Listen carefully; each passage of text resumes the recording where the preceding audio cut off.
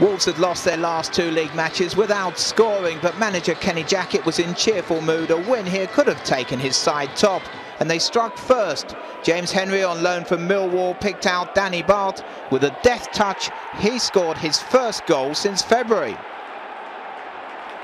But the advantage didn't last long. Ben Pringle with the initial corner for Rotherham. When it came back to him, he picked out Nua Dicko to score his 5th goal in 6 appearances on loan from Wigan. Pringle was also involved with much of Rotherham's attacking play. Kieran Agard's jump superbly timed, his header powerful enough to give them the lead, and end a dry spell for him of 3 matches. And it got better early in the second half. Pringle again, this time it was Dicko's broad chest, his 2nd goal of the game, and Rotherham led 3-1. But 6 minutes later, a lifeline for Wolves. Up went their heads. Referee Michael Oliver spotted a handball. Craig Morgan perhaps the culprit.